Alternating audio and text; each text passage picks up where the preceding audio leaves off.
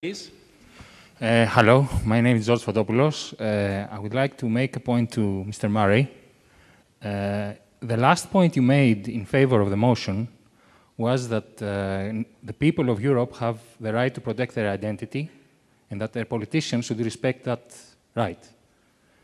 And I would like to ask you why you feel that the presence of 1 or 2 or 1,000 people with a different identity within a society threatens the identity of the people who were in the society originally.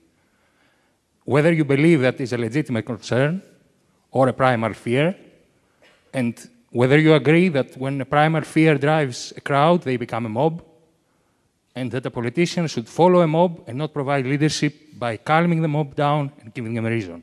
That is my question. Thank you. And towards the back.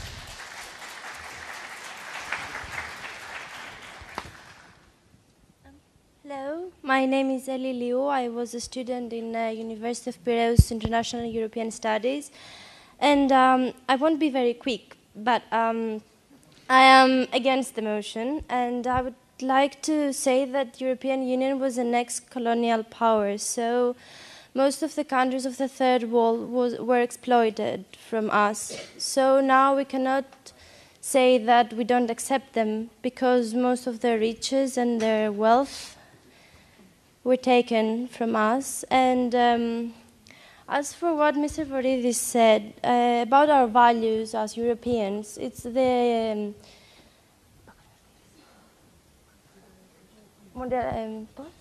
globalization that takes Just repeat that sentence, will you, please? You stopped in the middle.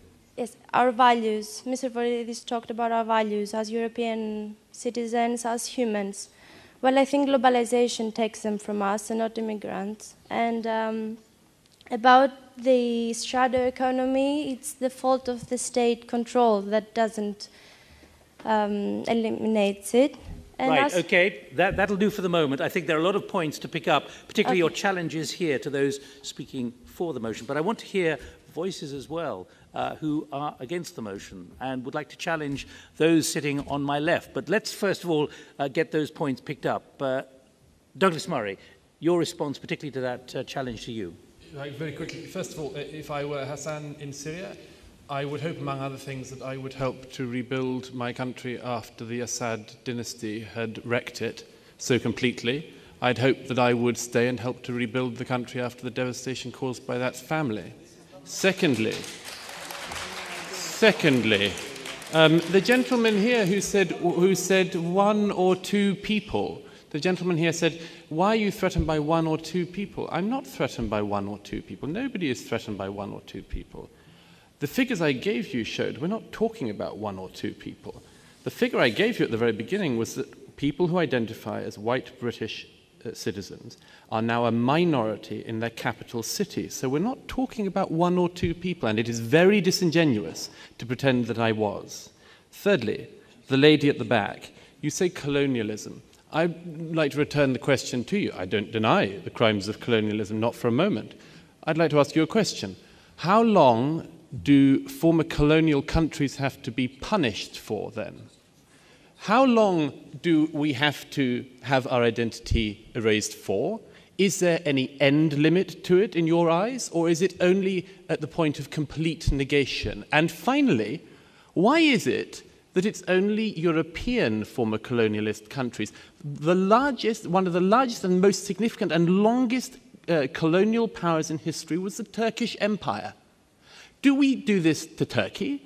Do we say to Turkey, you must have your identity erased as well as punishment for the past? Almost every single people in the world at some point has done something historically they could be punished for. But why, I wonder, is it that it is Europeans that we are always being heard, being offered that choice? Douglas Murray, thank you. Before we go to Makis Voridis, Bernard Kouchner. Well, I'm not sure.